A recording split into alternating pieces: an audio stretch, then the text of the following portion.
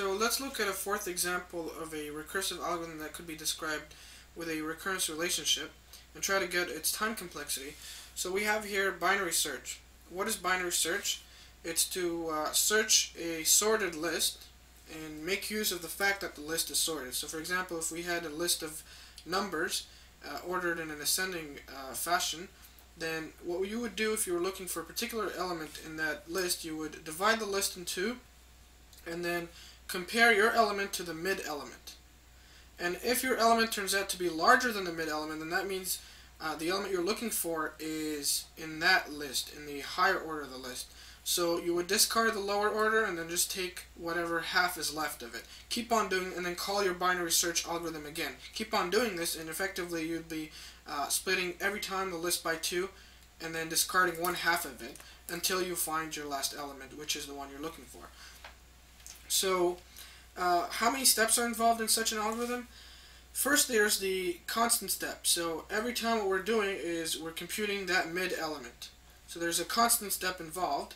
And then there is a call to the same algorithm, so that t function, but this time with half the number of elements. So n over 2. Now if you expanded this recurrence relationship using backward substitution, you would notice that you would end up with a bunch of c's that are added plus t of n over n. T of n over n is t of 1, of course, and that's the base case. It will be a constant because you only have one element and you're looking for one element. So it would be either it's there or not. It's one constant. And then we have a bunch of c's. How many c's do we have? We're going to have as many number of c's as we can divide that number n by 2 before reaching 1. And the number of times you could actually divide a number n by 2 is log n base 2. So this is the expanded version of our recurrence relationship, and our binary search, we find out, is big O of log n base 2. Then we have recursive power. If you remember, the trick was to use the fact that x to the 8, for example, is x to the 4 times x to the 4.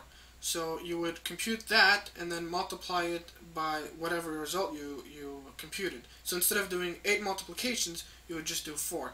And then actually this 4 could also be expanded to x to the 2 times x to the 2, and so on and so forth. So this gives us a recurrence relationship. A recurrence relationship, but it's a recursive algorithm. And the number of multiplications, because in this case we're going to have to use an inequality for a recurrence relationship and not a equality like we had here, because if we have, for example, an odd number, x to the 9, then the multiplications involved will be x to the 4 times x. So there are actually 2 multiplications here, whereas in the even case we had only 1 multiplication. So that's not a problem for us. We're just going to have an upper and a lower bound. The upper bound would be that it's an odd, so n is odd. If n is odd, then basically we're going to say that it's the constant number of steps, so the 2 multiplications in this case, plus calling that same recursive function again, but this time with half, 4. So this is integer division. So 9 divided by 2 would give you 4. So you'd call back the same tn. Or it could be it's larger than. It's always going to be larger than. In the even case, it's going to be larger than 1 multiplication. This is a single step. However long it is, that multiplication, we're just going to represent it with one constant c1. And a callback to the same function, but this time with the argument divided by 2. So 4 here.